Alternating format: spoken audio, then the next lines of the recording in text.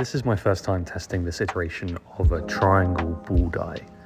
In theory, this die should let me turn 120 little leather triangles into a size 5 football. After cutting out all the triangles, I started to sew them together into 12 pentagons and 20 hexagons. It does take a while, but it's very satisfying watching it slowly come together. I think this ball took me about a week in total. I need to make a hole for the valve of the ball bladder and then glue the ball bladder inside. It takes a few hours to dry. Then all I need to do is sew on the final cells kind of awkwardly. These last ones usually do take a while. You never quite know how the ball's going to turn out until you pump it up, which is what I'm about to do here. I think it turned out pretty okay.